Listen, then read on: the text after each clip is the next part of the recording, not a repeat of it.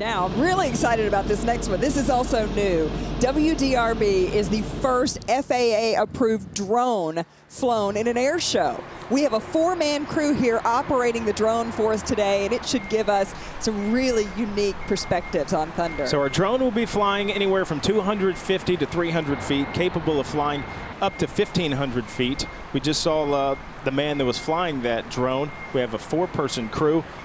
I like this. This drone can fly up to 45 to 50 miles per hour. Pretty cool, Candace. Yes, it is. Our drone is up, so let's give you a live picture of the great lawn. Beautiful, Candace. Oh, people are already staking out their spots for Thunder. There were people up here on the Belvedere with like police tape marking their spots when we got here this morning at 9 o'clock, but it's already starting to fill in, and we'll just see it be packed by the end of the day, I'm sure, because of this perfect Thunder forecast. Well, let me tell you a little bit about this drone that we're taking a live look from.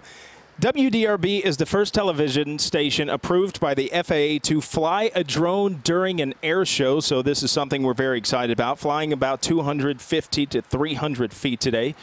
It's capable of flying at 1,500 feet, but we want to get you close to the action. Now, a 4-man crew is flying this drone. It includes a pilot, camera operator, of course you need a spotter, and all air communications, because a drone, even though it's small, has to abide by the same regulations that an airplane or a helicopter does. And certainly we don't want any interference with an air show coming up a little bit later today, but we'll show you that picture again as we move through the day to enjoy the show. That tonight's gonna be a good night of feeling. That tonight's gonna be a good night. That tonight's gonna be a good night.